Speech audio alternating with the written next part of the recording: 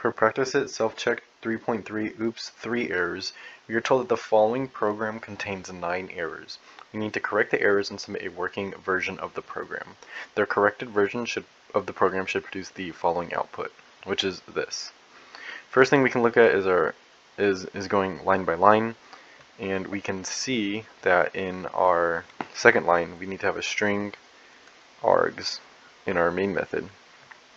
We can look at all of these values and these look correct. However, we don't have a y. We need a y here, so we need to declare a y and set that equal to, seems that it wants y to be equal to 8, so we'll set it equal to 8.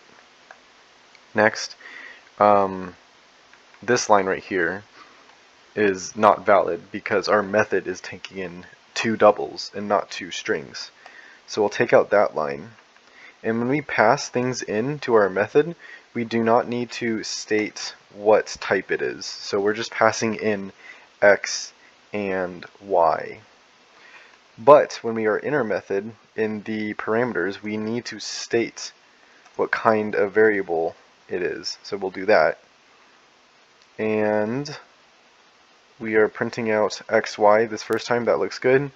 And then in our next, we are printing out x, and then we are also printing out bubble, the value stored in bubble 860. So we're not printing out bubble itself, but we're printing out the value stored in bubble. So we are passing, this is called passing bubble into our method with this statement, with this method call, and it is going to print out here. We can see that this line only prints once, and it doesn't print the first time we call our method, so we can take this out and paste it in our main method after the second method call. Next, we see that our system.out.println right here prints out z, which is equal to 5. However, z is declared in our method.